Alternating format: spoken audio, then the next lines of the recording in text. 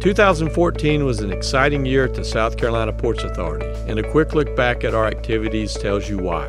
The Ports Authority closed out the 2014 fiscal year with container volumes up 13%. Nearly 1 million containers moved across our docks during the year, and we handled goods for companies of all sizes. We've demonstrated that we are a rail-capable port, and since 2011, we've seen a 50% increase in intermodal rail lifts. The Journal of Commerce recently recognized our North Charleston terminal with 2 awards for berth productivity in 2014.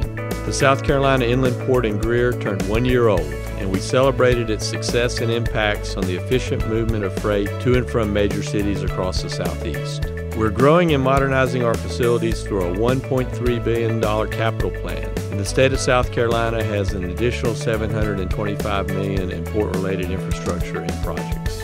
Perhaps our most exciting news of the year was the U.S. Army Corps of Engineers' recommendation that our harbor be deepened to 52 feet. Once construction is complete, the South Carolina Ports Authority will have the deepest port on the East Coast and will provide 24-hour access to our harbor without tidal restrictions. We currently receive 9 vessels each week that are too large to fit through the Panama Canal. In the community, we reach 25 organizations across the state with $30,000 in community giving grants. The port provided funding to programs that positively impact education, maritime commerce, economic development, and the environment. The South Carolina Ports Authority received Environmental Stewardship Awards from the South Carolina Department of Health and Environmental Control and the City of Charleston for our effort to be the #1 greenest port in the Southeast. Of course, none of our success would be possible without a stellar team of 480 employees who oversee our daily operations. The expertise and commitment they demonstrate daily make South Carolina ports the most productive in North America. So on behalf of the South Carolina Ports Authority, I wish you and your family a happy holiday season and a bright and healthy new year.